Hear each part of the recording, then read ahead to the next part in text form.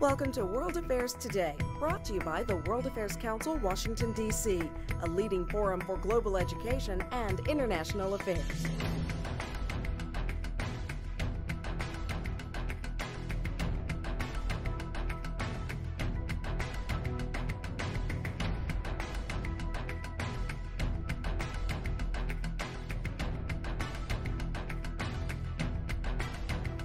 Good evening. My name is Ambassador William Courtney. I'm on the Board of Directors of the World Affairs Council of Washington, D.C. I'd like to welcome you here this evening. This will be a particularly exciting discussion. Rajiv Chandrasekaran has written a book, which Little America, the War Within the War for Afghanistan, which has become one of the most widely discussed books in Washington, really in recent years. Rajiv is a senior correspondent and associate editor at the Washington Post. He has served as bureau chief in Baghdad, Cairo, and Southeast Asia.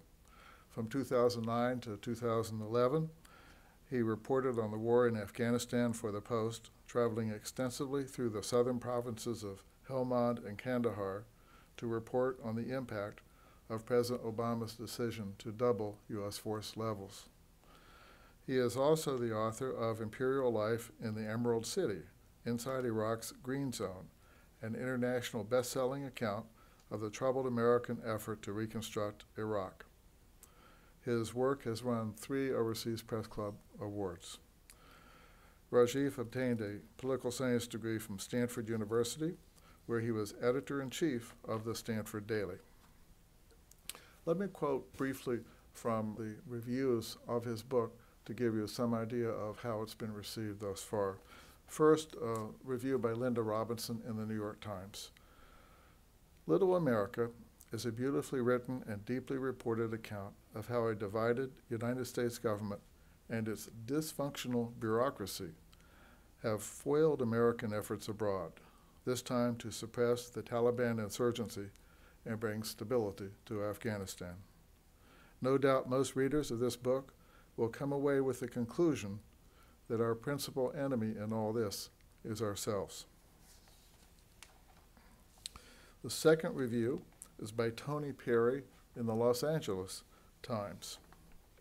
He writes that Rajiv asserts that the Marines in the surge went to Helmand province rather than the strategically more important area of Kandahar because they did not want to share battle space with the U.S. Army. Thus, the surge of troops ordered by President Obama in 2009 was a missed opportunity because, among other reasons, most of the troops were sent to the wrong place. Rajiv also points out that the late Ambassador Richard Holbrooke, a seasoned diplomat, wanted the United States to cut a deal with the Taliban, but his abrasiveness and raging ego alienated everyone whose cooperation he needed, including Vice President Joe Biden. Now let's get the real deal and hear from Rajiv himself. Thank you.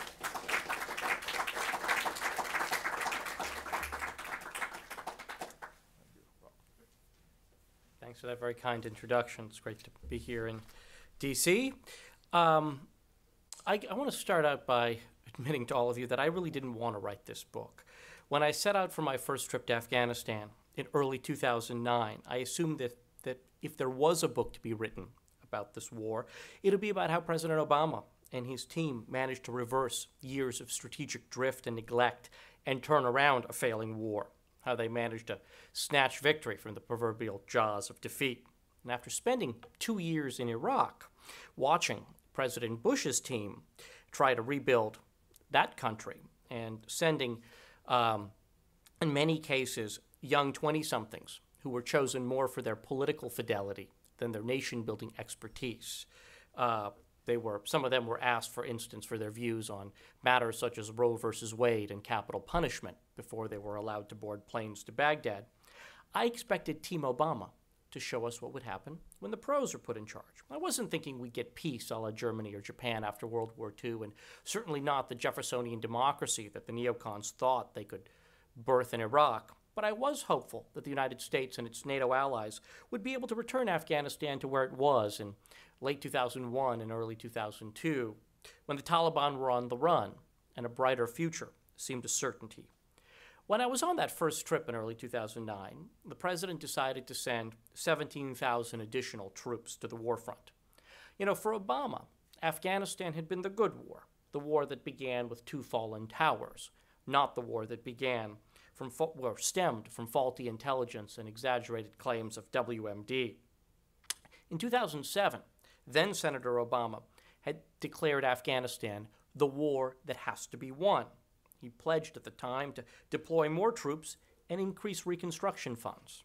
He vowed not to repeat the mistakes of the past when we turned our back on Afghanistan. Obama's advisors assumed that that first tranche of 17,000 troops would satisfy the Pentagon. And soon after approving that increase, the president signed off on a strategy document intended to guide the use of those forces and those that were already on the ground. The president made it clear that his aims in Afghanistan and in Pakistan were going to be clear and focused. And the key sentence in that document was the U.S. was going to focus on disrupting, dismantling, and defeating al-Qaeda in both Afghanistan and Pakistan. But the plan to achieve that goal was going to be fairly expansive. Instead of focusing simply on killing or capturing top al-Qaeda leaders, the White House plan envisaged building an Afghan state that was going to be strong enough to prevent and stable enough to prevent any al-Qaeda leaders from decamping from their sanctuaries in Pakistan and crossing back over to the border in Afghanistan and finding a degree of support there to reestablish bases of operations and training camps. Well, to do that, it involved doing what the Americans should have done back in 2001, building an Afghan government, training a new Afghan army, and providing essential services to the Afghan people. But by then, with the Taliban in control of large swaths of the country, pulling it off was going to be far, far more complicated and costly than it would have been back in 2002 or 2003. To do so, the Pentagon argued that it would have to implement a counterinsurgency strategy. COIN, as the military calls it, concentrates not on hunting down guerrillas, but on using your military resources to essentially protect the civilian population from insurgents. The idea is to separate the good from the bad and focus on the good, reasoning that by protecting that population, you deprive the insurgency of the popular support it needs to sustain itself and to expand. But counterinsurgency requires resources, and it requires time. Protecting civilians means ensuring law and order, providing basic services such as education and healthcare, setting up government operations, mentoring local security forces, and rebuilding infrastructure. It sounded ambitious, and it sure was. But Afghanistan was the good war, and the price tag didn't seem all that high to the White House. Obama thought that he had already paid for most of it with the 17,000 troops that he had approved. Of course, as you all know, that wasn't enough for the military. The new top commander in Kabul, General Stan McChrystal, would soon ask the president for 40,000 more troops. In an assessment he sent the White House shortly after taking command, McChrystal warned that if NATO forces failed to reverse Taliban momentum within 12 months, defeating the insurgency might no longer be possible. The status quo, he warned, will lead to failure. McChrystal's request led to sticker shock in the White House. All of a sudden, the COIN strategy that the president had so quickly approved soon after taking office now had a new price tag, more than 100,000 total U.S. troops on the ground. As a result, the president convened a series of lengthy discussions with his war cabinet in the Situation Room of the White House to discuss this latest troop request. Those in uniform, General McChrystal, General Dave Petraeus, then the head of the Central Command, and Admiral Mike Mullen, the chairman of the Joint Chiefs of Staff, all argued that there was a need for more forces in Afghanistan. They insisted that COIN and a troop surge was what had turned around Iraq, had arrested the worst violence of the Civil War. And there was some truth to that, although the real reasons for the turnaround in Iraq were far more complex and nuanced than simply the addition of U.S. forces. But in Afghanistan, it was an even greater complexity because counterinsurgency there didn't simply involve separating warring parties in a civil war, as was the case in Iraq. In Afghanistan, it involved something far more complicated, which was trying to convince the majority ethnic Pashtun population to cast their lot with President Hamid Karzai's government instead of with the insurgency. The problem was that Karzai's government was often far more rapacious and corrupt than the Taliban. How could COIN work when the locals were turning to the insurgents to protect them from their supposed protectors? COIN also required patience. It can take years before a besieged population feels safe enough to demonstrate allegiance to their nation. But military commanders downplayed those risks and costs. Civilians in President Obama's war cabinet were not immediately sold on McChrystal's plan. Chief among them was Vice President Joe Biden, who doubted Karzai's sincerity and the Pakistani government's willingness to crack down on insurgent sanctuaries on its own soil. Instead, Biden argued, the military should focus more of its existing resources in the country on pursuing Taliban leaders and any al-Qaeda operatives who were foolish enough to try to sneak back into Afghanistan from the safety of Pakistan. In discussions in the White House Situation Room, Biden emerged soon as the most vocal skeptic of the COIN proposal. He was unmoved by McChrystal, Petraeus, and Mullen's arguments, and he kept questioning the rationale for additional forces. In my reporting for this book, I obtained a memo that Biden wrote directly for the president, spelling out his concerns about the counterinsurgency strategy, and I'd like to read it to you, or at least part of it. I do not see how anyone who took part in our discussions could emerge without profound questions about the viability of counterinsurgency. Our military will do its part. They will clear anything we ask them to clear. They will hold anything we ask them to hold. But no one can tell you with conviction when, and even if, we can produce the flip sides of COIN that are required to build and transfer responsibility to the Afghans, an effective and sustainable civilian surge, a credible partner in Kabul, basic governance and services, and competent Afghan security forces. We simply can't control these variables, yet they're essential to the success of COIN. In the end, as we all know, Obama sided with his commanders. He decided to give them almost all of what they wanted, 30,000 more troops. Although the surge did come with a key condition, the most significant was that the troops would have to start coming home in 2011, 2 years from the point at which he had approved the surge. It was a deadline that he took from the military's own planning documents, which stated that U.S. troops could clear areas of insurgents and then transfer responsibility for those areas to Afghan security forces within 18 to 24 months. A month later, I was sitting in my office at the Washington Post, preparing for a trip to accompany the U.S. Marines, a first wave of those surge forces, as they prepared to assault a Taliban stronghold in southern Afghanistan called Marja. It was a nasty place. There were hundreds of insurgents holed up there, bomb-making factories. Many of the fields were growing opium-producing poppies. It was a real cancer in southern Afghanistan. And as I was getting my stuff together, I went on my computer and went onto Google Earth, and I pulled down a satellite image of Marja, this place that I would be going to in a week or two. And I noticed something very odd. I'd traveled around Afghanistan a fair bit, and, there most people live in sort of mud-walled huts. Farmlands, have very sort of meandering borders, nothing really demarcated with the aid of any modern surveying technology. Doesn't look anything like the Midwest with sort of very clear 90-degree borders to farm plots. I looked at it and I noticed this very odd thing. These sort of razor-sharp north-south seemed to be canals or roads, and they were sort of straight arrow as the avenues of Manhattan. It's like, this is odd. I wonder what it is. I wound up sort of digging around, and of course, like many things, the answer was found on the internet without too much digging. And then as I sort of dug a little bit more and asked people in this town about it, I discovered that there was a story here, a story suffused with relevant lessons for our current attempt at nation building there. But it was a story, it seemed, that few in Washington had bothered to read about, to understand, to connect the dots.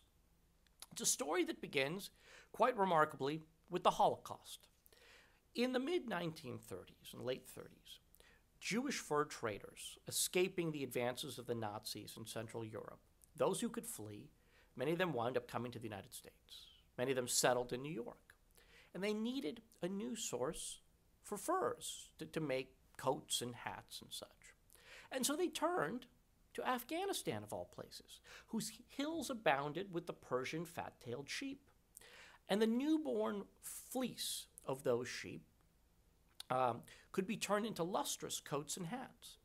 And so in the late 30s and early 40s, Afghanistan exported between 1 and 2 million caracol wool pelts a year to the United States. Because of currency exchange controls imposed by the king in Kabul, the sale of each of those pelts put a couple of dollars in the king's treasury. So at the end of World War II, as Europe was digging out of its rubble, Afghanistan was sitting on a comparative windfall. It had $100 million in gold and silver reserves in its treasury. And so the 32-year-old king in Kabul, Mohammad Zahir Shah, who had been very impressed with what the United States had done during the Depression with the Tennessee Valley Authority, thought that he could vault his primitive landlocked nation into the modern era by an ambitious public works project. And he thought perhaps that they could harness the raging waters of the Hindu Kush Mountains and transform a barren desert in southern Afghanistan along the Helmand River into a verdant agricultural oasis, to turn it into a breadbasket that would feed his country. And so, in 1946, the royal government hired the American construction firm Morrison Knudsen. They're a now defunct company, but back then, they just finished building the Hoover Dam and the San Francisco Bay Bridge, and they would soon go on to build Cape Canaveral. And so the Afghans hired dozens of American engineers. This wasn't a foreign aid project. They had the money to do it. They wrote a check to the Americans.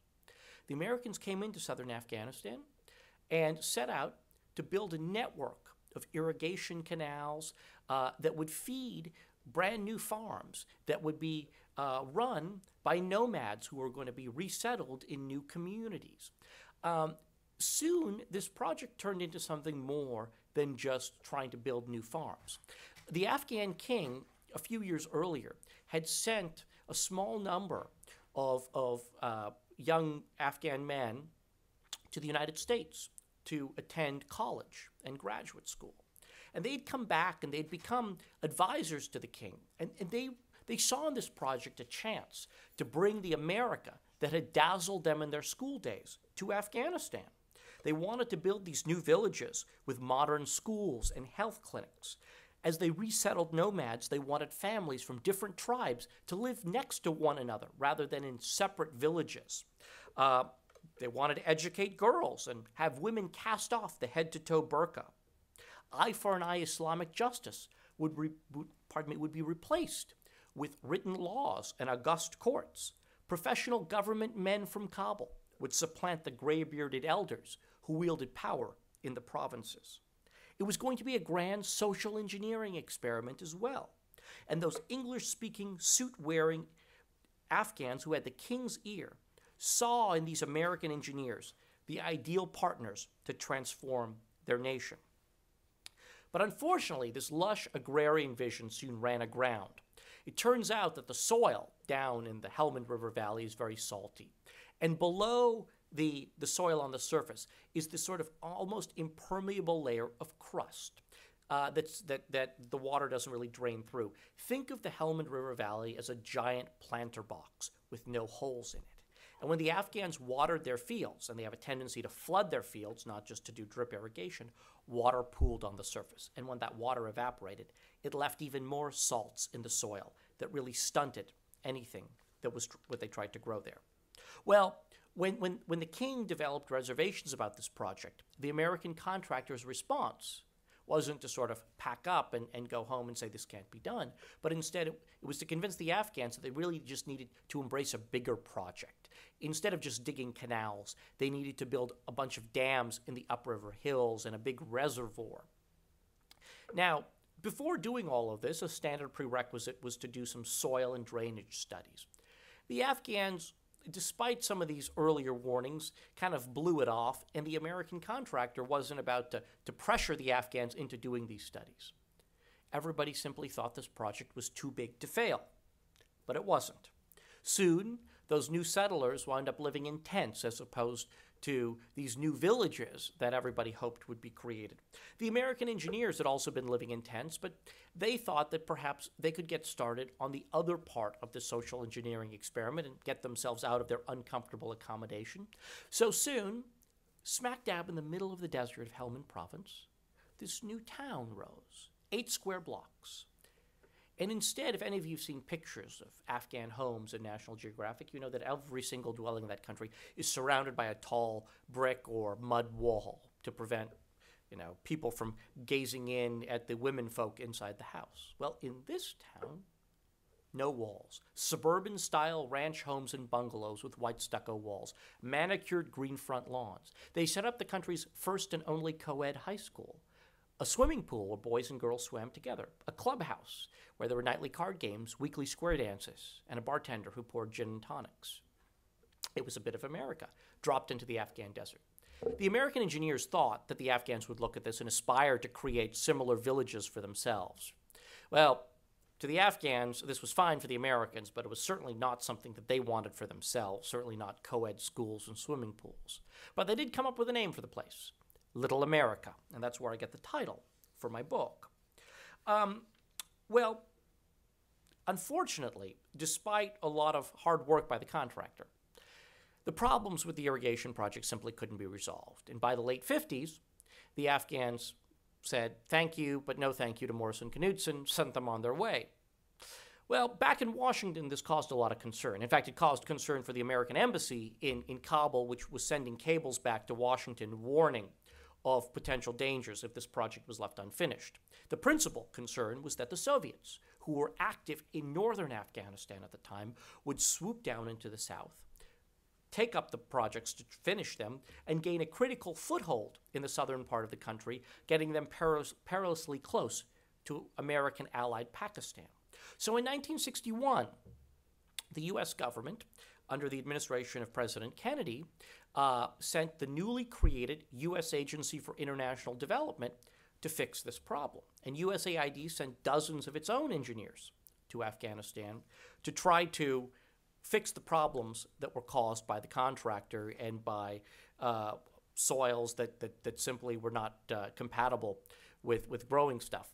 And soon, these USAID engineers discovered a fatal flaw in this project. The main canal had been built too low, and because the farm fields weren't flat, the water continued to pool. So they thought, look, maybe what we could do is move the Afghans off the land, flatten the land to improve runoff, and then we'd invite the farmers back onto their land. Seemed to be a simple and obvious solution. So we brought in dozens and dozens of bulldozers. Well, to the Afghans, this was very concerning. They worried that if they left their land, they'd never get it back. So when the American bulldozers arrived, the villagers met them with rifles.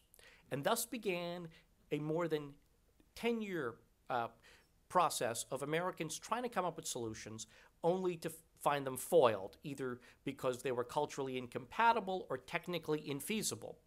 And so by the early 1970s, funding ran out, patience ran out, and USAID left, project was ended. Well, a couple months later, then Secretary of State Henry Kissinger happened to visit Kabul, and the Afghan Prime Minister complained to him about this project in the Helmand River Valley. He called it an unfinished symphony. And so Kissinger demanded that the bureaucracy send people back to Afghanistan to try to fix this problem. And this time the call went out to a small federal agency called the U.S. Soil Conservation Service. And it sent a couple of experts out to Afghanistan, and these guys actually wound up coming up with a maddeningly simple but potentially effective solution. They said, instead of big bulldozers and re-engineering this, why don't we give the Afghans a bunch of hand tools and teach them how to dig some basic drainage ditches by hand? Obvious. Employ lots of people. And on the first farms they did this on, farm yields increased by 75%. They'd finally found a solution. But then, before they could expand this across the valley, there was a communist coup in Kabul. and the following year, Soviet tanks rolled into Afghanistan. We'd finally found a solution to the problems that had bedeviled us for years, but it was simply too late. Had senior officials at the White House and the Pentagon and the State Department, USAID, bothered to understand any of this history back in 2009, it might have given them pause in advocating another grand attempt at nation building in Afghanistan. But instead, our government barreled forward with a strategy that had a minuscule chance of working. In my book, I dissect the American approach to stabilizing Afghanistan on two levels. The first is strategically, that is, was the coin strategy and the surge the right decision? The second is operationally, that is, once the president signed off on the surge and the coin strategy, how well did the organs of our government, the Pentagon, the State Department, USAID, even the president's own White House, how well did they implement his policy? Let's start with strategy. And let me state up front that I believe coin can work if the conditions are right and the cost is merited. But for coin to have prevailed in Afghanistan, several things needed to break our way. The Afghan government had to be a willing partner. The Pakistani government had to be willing to crack down on insurgent sanctuaries on its soil. The U.S. government had to be willing to commit troops and money for years on end. And the American people had to be patient enough for security to improve gradually. And finally, the Afghan army had to be ready and willing to assume control of areas that had been cleared of insurgents by American troops. First, let's talk about the Afghan government. President Hamid Karzai never agreed with America's war strategy. American military officers and diplomats correctly argue that the real reason the insurgency is able to thrive in parts of Afghanistan is not because of religious zealotry. It's because of tribal rivalries, an inequitable distribution of power at the local level, and the Afghan government's failure to provide even the most basic services to its population. As a consequence, many Afghans simply turned to the Taliban. Now, back in 2009, the military argued that the solution to this was a comprehensive counterinsurgency campaign to help remedy the Afghan government, to create security so the Afghan government could actually start providing these services to the people so they'd win them back from the Taliban. But in President Hamid Karzai's eyes, the principal problem, he sees it not as the corruption and malfeasance of his government at the local level. He thinks it's all infiltration of militants from Pakistan. Now, it's true. There are militants who are infiltrated from Pakistan. It's a big problem, but it's not the only problem. But to Karzai, everything we were doing in southern and eastern Afghanistan, down there at the village level in the valleys, he saw it as Americans mucking around with essentially a self-regulating system, in his view, of ethnic Pashtun tribal governance.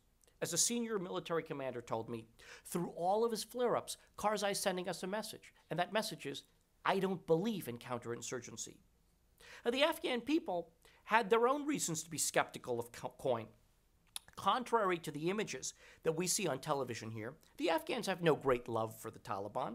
They view the Talibs as the religious zealots that they are, and they know very well what it was like to live under the draconian rule of the Taliban. But they have no great love for their government either.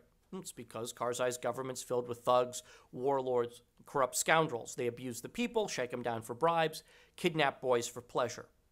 When American troops told the Afghans that their mission wasn't just to improve security, but to bring the Afghan government to these remote villages and valleys, many residents simply recoiled. Whoa, they said, we may not like the Taliban, but we don't like our government either. And this was a fundamental point that Washington failed to grasp until too late. And what of the Pakistani government? After the Talib leadership relocated to Pakistan in late 2001, they were provided safe harbor by Pakistan's intelligence service, the ISI. Talibs were allowed to meet and reorganize and even reestablish networks inside Pakistan. But back then, Pakistani spies refrained from overt assistance to the Taliban. But by mid-2009, as American surge forces began flooding in to southern Afghanistan, the ISI adopted a far more hands-on strategy, concerned that American gains on the battlefield would hobble the Afghan insurgency. ISI spy masters began interacting far more directly with Taliban commanders, often providing them arms and intelligence via civilian intermediaries. According to one estimate, at least half of all insurgent commanders were working closely with the ISI by the spring of 2011.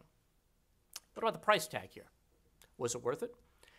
You know, it costs $1 million to keep one American service member in Afghanistan for just 1 year. That means that the annual bill for the war was about $100 billion last year. Is achieving a marginally less bad outcome in Afghanistan worth that expense? With other pressing security challenges, Iran, North Korea, the Middle East, I need not say more about that this week. Is it prudent to be tying up so many forces and dispersing so many precious dollars in remote Afghan villages? What about American patience? The surge has exhausted it. The war was in its 8th year when Obama decided to surge. Even though many Americans back then shared the president's view that Afghanistan was the good war, only a slim majority supported the decision to send more troops.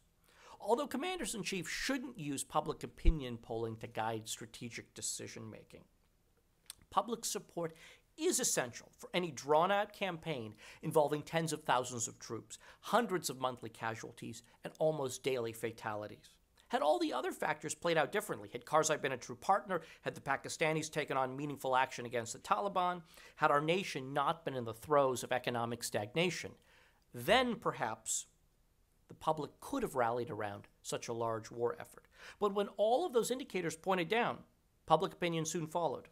Now, even a majority of Republicans believe this war is no longer worth fighting. And lastly, the Afghan army.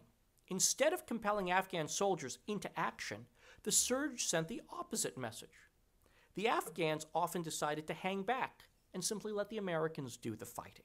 What was supposed to be a kick in the pants, or at least a golden opportunity to work in tandem with the Americans, turned into a crutch. But lest you think I'm all about the negative here, the Afghan army has emerged as a rare bright spot in this overall effort, despite the recent uptick in green-on-blue attacks. As American troops have started to leave, the Afghans are stepping up to shoulder more of the fighting. And through it all, the Afghan army, raggedy as it may be, remains the country's most respected institution. If the country hangs together post-2014, it's going to be because of the Afghan army. But despite all of the coin assumptions that turned out to be false, our troops have made remarkable progress in the past 3 years. Parts of southern Afghanistan that were once teeming with insurgents are now largely peaceful. Schools have reopened, as have bazaars. People are living as close to a normal life as possible in places like that. But Afghanistan as a whole is not fully secure. Eastern parts of the country still are in the grip of a Taliban faction backed by Pakistan's intelligence service. And in the south, a critical question lingers. Will the Afghans, will their government, their police force, their army, will they have the willingness and ability to take the baton from American troops as they come home? Will the Afghans sustain the gains? Will the blood and treasure we have expended there have been worth it?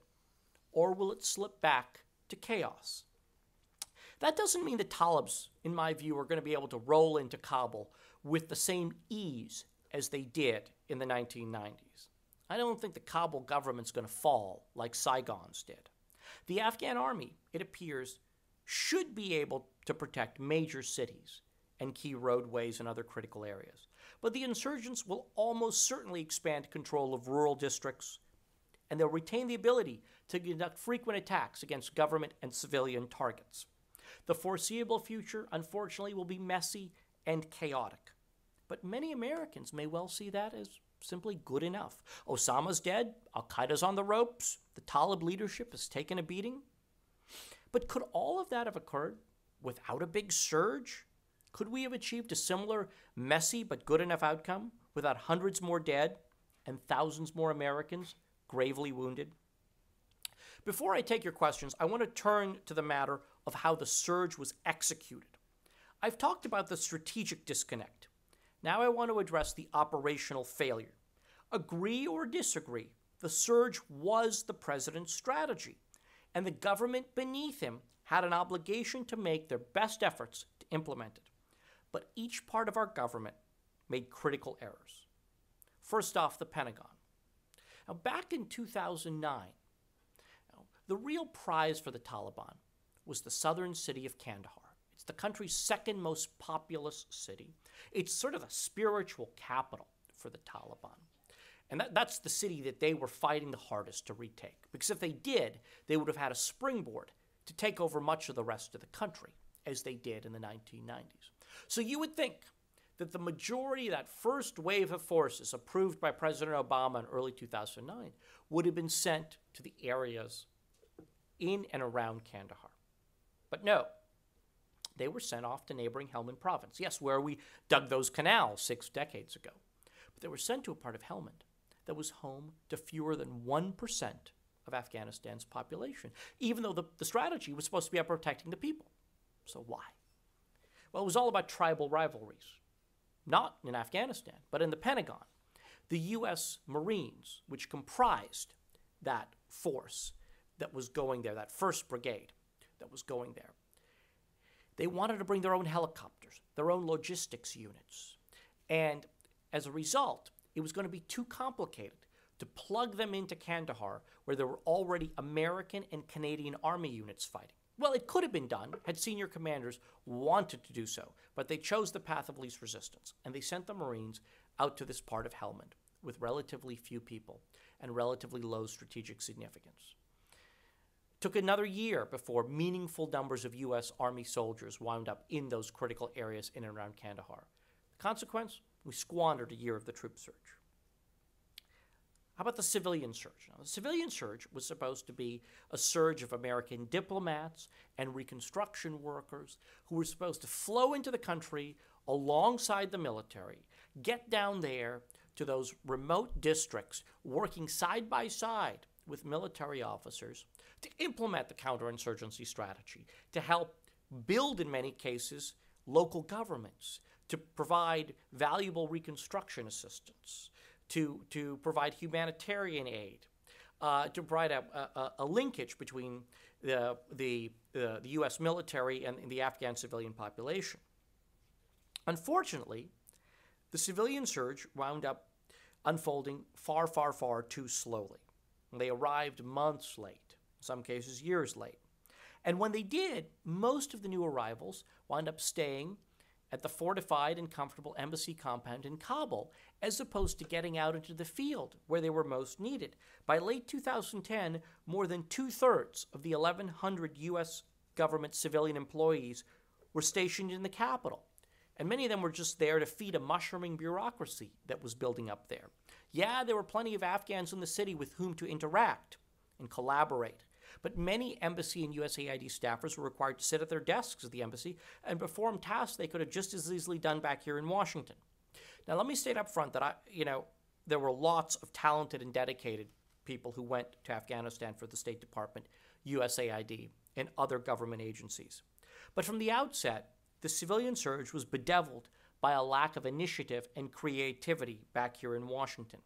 Instead of scouring our country for the top talent to fill these critical jobs that were central to the president's national security agenda, those responsible for hiring at AID simply waited for resumes to come in over the transom, or in some cases they turned to retirees. We sent an 87-year-old man to the reconstruction team, pardon me, I added a few more years, 79, but still old, a 79-year-old man to the reconstruction team office in Kandahar. In some cases, we turned to contractors who had worked on wasteful projects in Iraq. The result was almost, not quite, but almost as embarrassing as the first years of the reconstruction effort in Iraq, which I chronicled in my first book, where, we did things like send a 24-year-old with no background in finance to go to Baghdad with the job of reopening Iraq's stock exchange. In the case of Afghanistan, we sent an aide field officer to one district in Helmand who got into a fight with Marines because they wouldn't give her own air-conditioned trailer. In the safest district of Helmand, the state simply couldn't hold down a representative there. The first guy came and left without explanation after just a few weeks. Same for the second one, but not before admitting to his colleagues that he didn't know the most basic acronyms for the Afghan security forces. The third guy who came did wind up staying, but only because he had been fired from his job as a town manager in rural Virginia. And then there's the matter of USAID. Look, Afghanistan has really dire needs, and it had been starved of reconstruction assistance during the Bush administration. But the Obama administration's response was to simply flood the country with dollars, far more than Afghanistan could reasonably absorb. In 2010, we tried to spend $4 billion in 1 year on reconstruction and development projects there. In one district of Helmand, that equated to more per person than the annual per capita income for every man, woman, and child there. Not surprisingly, this cash surge wound up exacerbating the very corruption we were trying to reduce. And what about back here in Washington? Well, too often, the president's war cabinet was often at war with itself. One of the biggest, nastiest, most visceral internal fights that I describe in the book involves the feud between the late veteran diplomat Richard Holbrooke and the president's national security advisors in the White House. Now, Holbrooke was a guy with a really distinguished resume. He'd started out as a young man working for USAID in the Mekong Delta. At age 27, he was the youngest American to serve on the U.S. delegation to the Paris peace talks aimed at ending the Vietnam War. In 1996, he brokered the Dayton Accords, which ended the fighting in the Balkans. He had more experience with war and peace than anybody else at senior levels of the Obama administration. But he also had a giant ego, sharp elbows, could be a very difficult person to work with, had a real thirst for the spotlight, and he was perhaps the embodiment of drama in President Obama's no-drama White House, and this really rankled a lot of people on the National Security Council. So instead of focusing on Holbrooke's virtues, and he had been brought in by Hillary Clinton to try to chart a path toward eventual negotiations with the Taliban, reasoning that we were never going to be able to kill every last single Talib. So that the way you sort of try to end this conflict was to use the troop surge to leverage potential peace talks. It was a long shot, but he had a record of doing stuff like this, and the hope was that he would find a way to get there.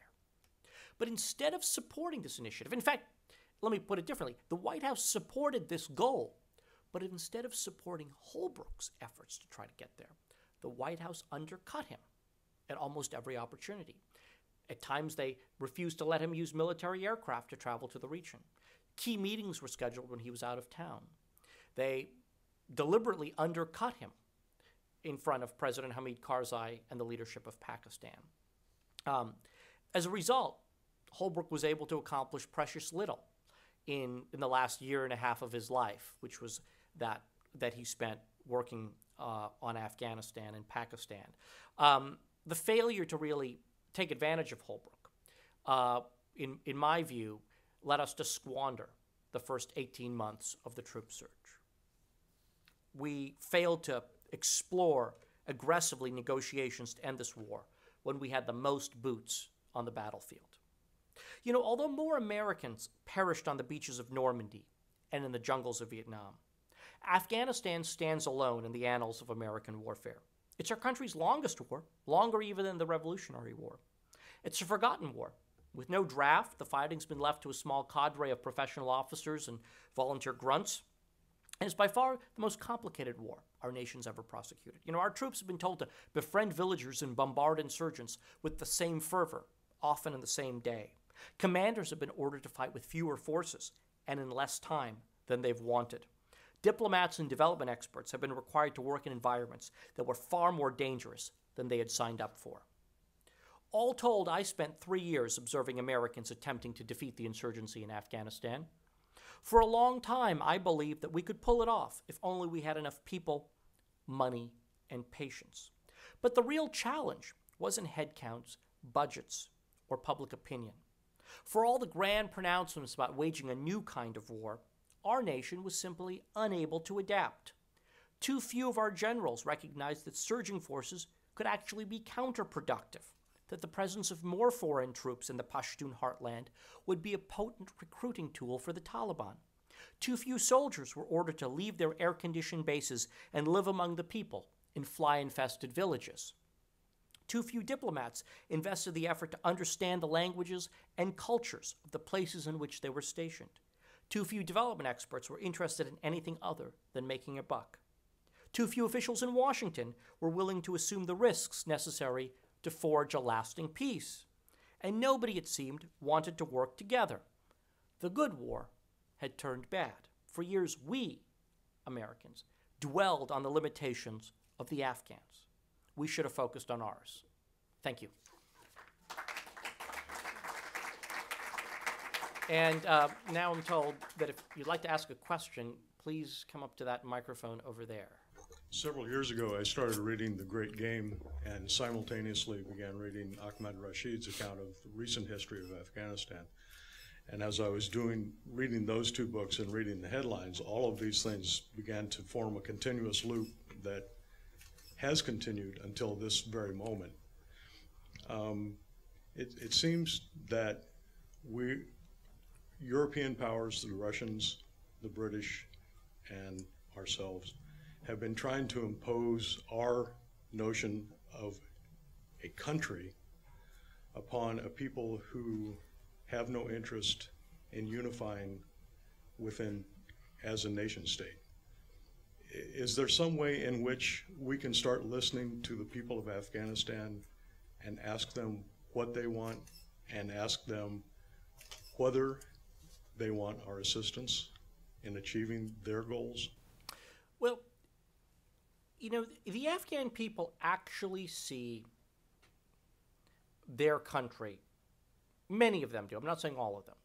But I think a significant majority of them see their country as a whole nation state.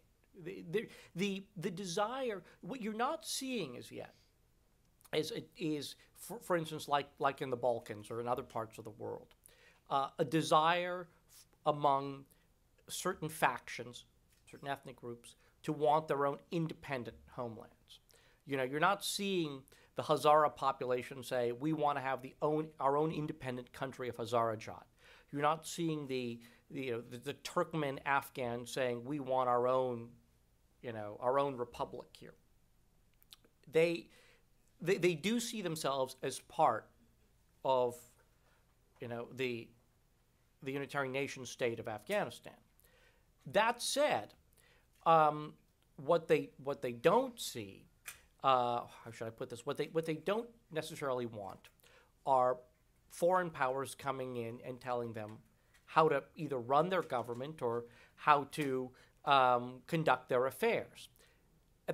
But that said, and I recognize I'm jumping back and forth here, they are many of them keen for foreign assistance. They recognize they live in a very poor country.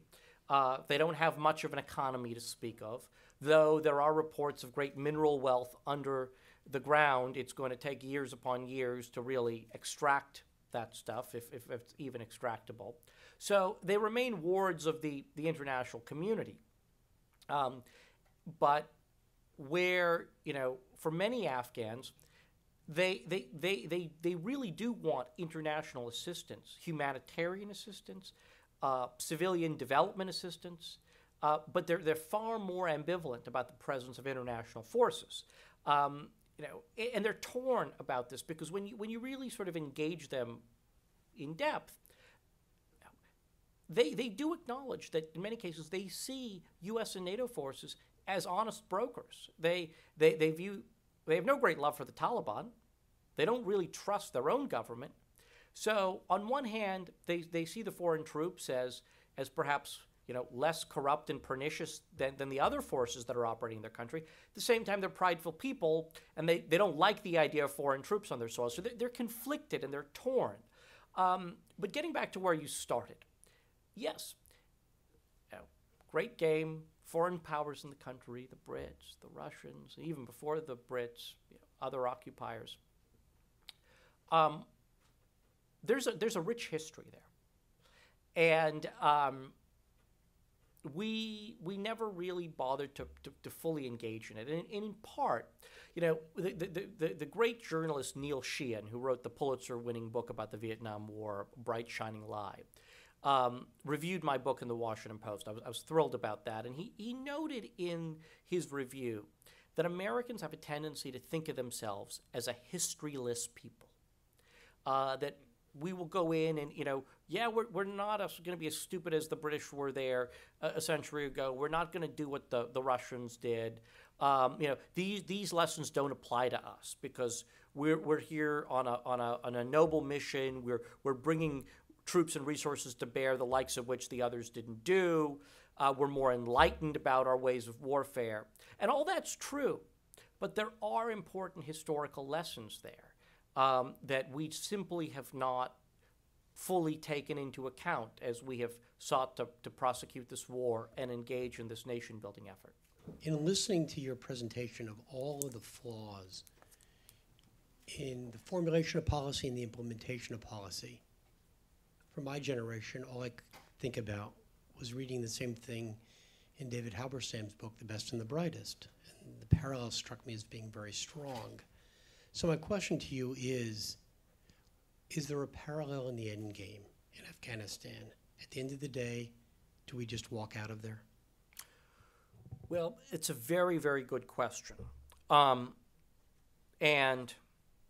there are a lot of people in Washington that are hoping that there is not that same parallel, that Afghanistan's never going to be a tick in the victory column for the United States. But can we avoid it from being a clear-cut defeat a la Vietnam and the images of helicopters taking off from the roof of an embassy? And for all those people who do rightly question, Osama's dead, much of the core al-Qaeda leadership has been eviscerated, largely through CIA-led drone strikes in Pakistan. Why are we still there? Why don't we leave tomorrow? Now, we are on a path to leaving between now and the end of 2014. For some, that's too slow, but what does that path hopefully lead us to? Hopefully it leads to an outcome where an Afghan government and an Afghan army can actually hold on to parts of that country. It's not going to be perfect. There are going to be areas where the Taliban really will expand. Perhaps it gets to a point where the Taliban and the Afghan government engage in some degree of negotiation and find an accommodation. But hopefully it's building up an Afghan government and helping to train an Afghan army in the few years left that will not get totally overrun. And it comes still at a cost, right? Americans will continue to die for this over the next couple of years, hopefully in far fewer numbers than have died in the past few years. But is it worth it to at least try to increase the chances that Afghanistan either completely falls back into the arms of the Taliban, or more likely, the Talib seize the southern and eastern parts of the country and the Northerners reconstitute themselves into an alliance, and you have another civil war. Kabul is contested, and many, many civilians wind up getting killed, displaced, or otherwise victimized in all of this. And so now as we start to enter year 12 of this conflict, what's the American patience level going to be? I'll leave you with these two thoughts.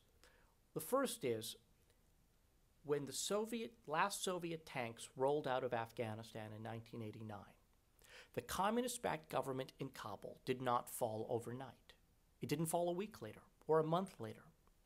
It fell 2 years later, when the Soviet Union collapsed and Moscow was unable to sustain and fund the government in Kabul.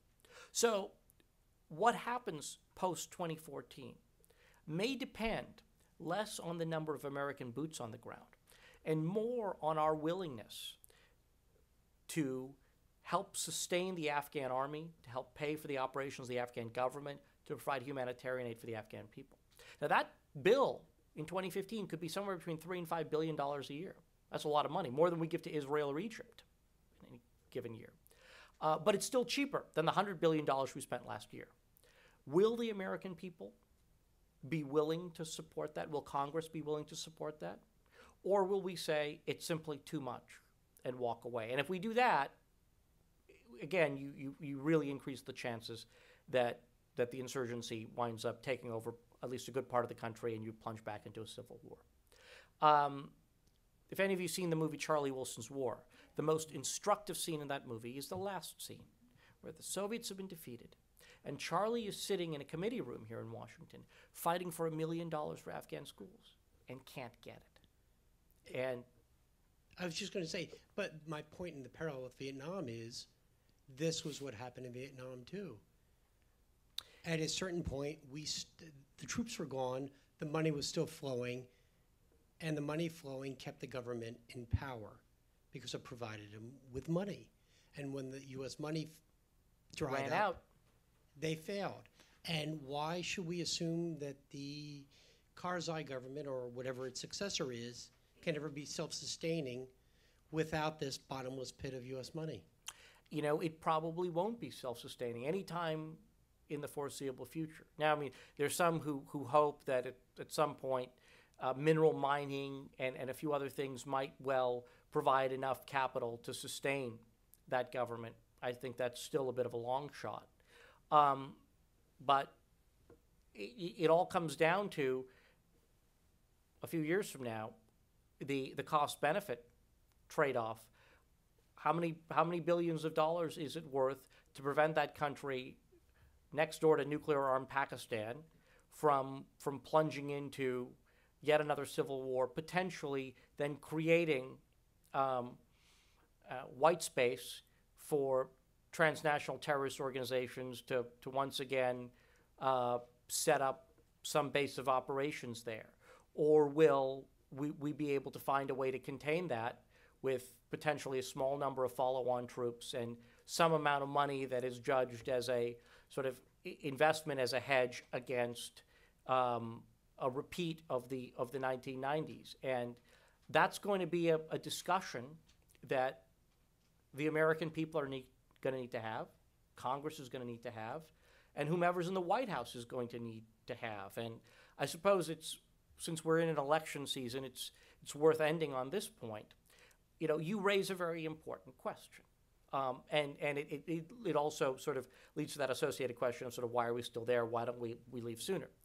And that's a discussion that our political candidates should be having. And I think it's a real shame that neither Mitt Romney nor President Obama really spends an awful lot of time talking about this war. We still have 70,000 men and women in uniform there.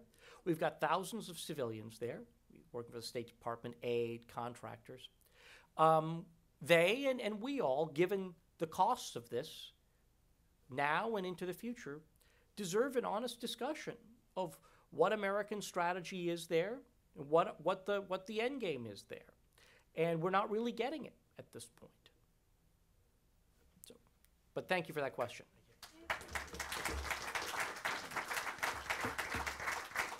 Thank you for joining us for World Affairs Today, a production of the World Affairs Council, Washington, D.C.